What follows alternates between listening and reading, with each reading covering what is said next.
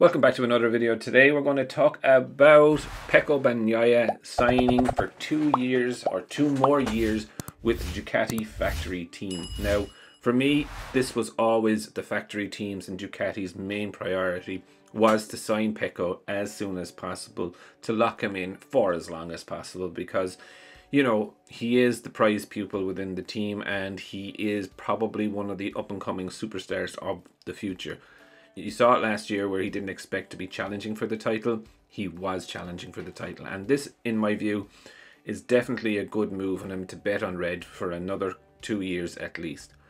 You know, he becomes the 4th rider to secure their place on the grid for 2023. Those are Marc Marquez, Brad Binder and Franco Morbidelli, which I think that's another conversation that we will have in the near future about Morbidelli's future. Where does it actually lie?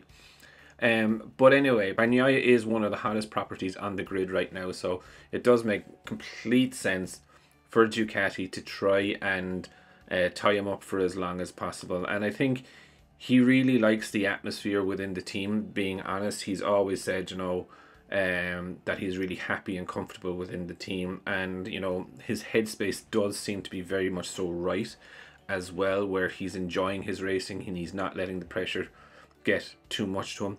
Now, I don't know if he was in a very close title battle, would the pressure get to him or not. I don't think he's been really tested in that mindset yet. Now, he did crash last year, but again, I wouldn't really read too much into it, because last year was not supposed to be a title run year and it did kind of manifest slightly into it. He was always an outside chance at it, but I think if he's very close this year, I think it would be a very, very different story.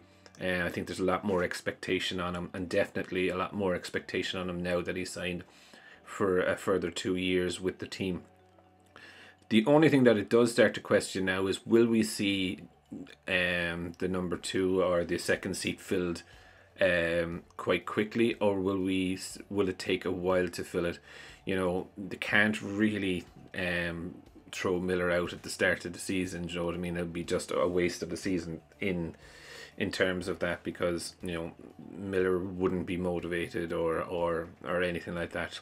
So I think it's going to take a while to fill up the 2nd seat in my opinion, but you know, it's definitely one of the linchpin seats is what I would call it, is that once that seat is filled, we will know where the major players are going to move. So for example, you know, if they do take Jorge Martin there, then that closes the door for, say, Fabio Quartararo moving there. Do you know what I mean? So again, you know, I think it's one of those seats that's going to be linchpin to how the MotoGP merry-go-round.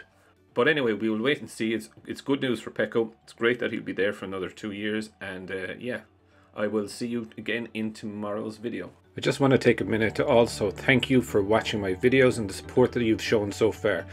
If you haven't subscribed already and you would like to subscribe, it would mean an awful lot to me if you did. I'm starting this channel realistically so that we can all enjoy MotoGP together, with the aim of streaming a live video when the GP races are on.